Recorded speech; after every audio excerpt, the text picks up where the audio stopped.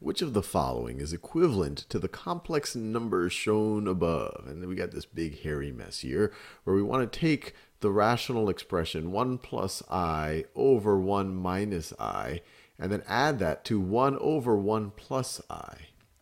Well, when you add two fractions like this, what you might want to do is find a common denominator. And the easiest way to find a common denominator is to take the product of both of these things. Let me just rewrite everything. So we want to take 1 plus I over 1 minus I, and then add that, and let me switch some colors just so we can keep track of things, and then add that to 1 over 1 plus I. And actually, let me give myself some space here. So plus 1 over 1 plus I. Well, we're able to add two fractions if we have the same denominator.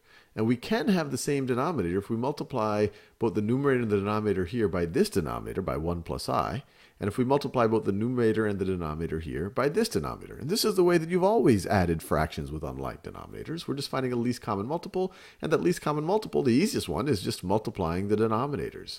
So let's do that. So let's multiply the numerator and denominator here. So put some parentheses, times 1 plus I, and let's multiply the denominator here, times 1 plus I. So notice 1 plus I over 1 plus I, that's just going to be 1. So we aren't changing its value, we're just going to find another way of expressing it. And this one over here, we want to multiply the numerator and the denominator by this denominator, by 1 minus I. 1 minus I. So we're going to multiply times. We're going to take this and multiply 1 minus I, multiplied by 1 minus I over 1 minus I.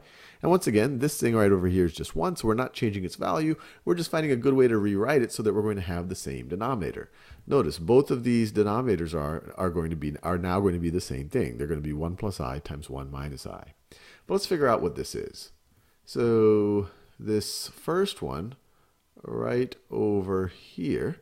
So the numerator, so let's see, we're going to have 1 times 1. Actually, let me do this in different colors just so we can keep track of everything. So we have this numerator right over here. 1 times 1 is 1. 1 times I is I. I times 1 is I. And then I times I is negative 1. And then this denominator over here is going to be, so we're going to have divided by 1 times 1. And you could say that this is a difference of squares right over here. Well, let me just all multiply it out. We'll see that it's a difference of squares. So 1 times 1 is 1. 1 times plus I is plus I. Negative I times 1 is minus I.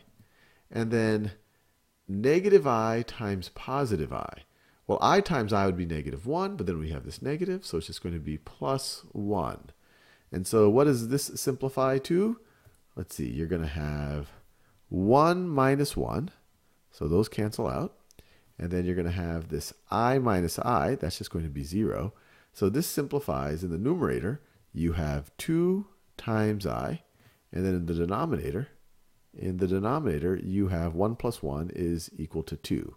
And I could simplify this, but my goal isn't to simplify this. My goal is to have a like denominator. So I'm just going to leave this like this, just like that right now. And now let's move on to this one. So the numerator here is pretty straightforward. 1 times 1 minus I, that's just going to be 1 minus I. And then the denominator here, 1 plus I times 1 minus I, we just figure that out. That simplifies to 2. So this has now become 2I over 2 plus 1 minus I over 2. Well, what's that going to be? Well, our denominator is going to be 2. You could say we have 2I halves plus 1 minus I halves. So how many halves is that going to be? Well, we want to add, this has no real parts, so we want to add the imaginary parts. So we're going to have the 1, this one, and then we could take 2I and then subtract I from that. 2I minus I is going to be I. So it's going to be 1 plus I over 2. And they don't have exactly that, but if we just, instead of writing it like this, if we viewed this as 1/2 times 1 plus I, which this is the same thing, or if we view this as 1/2, if we distribute the 1/2, 1/2 plus 1/2 I, or plus, let me just write it, 1/2 plus 1/2 I. And when we write it that way, we see this choice is exactly that. And we are done.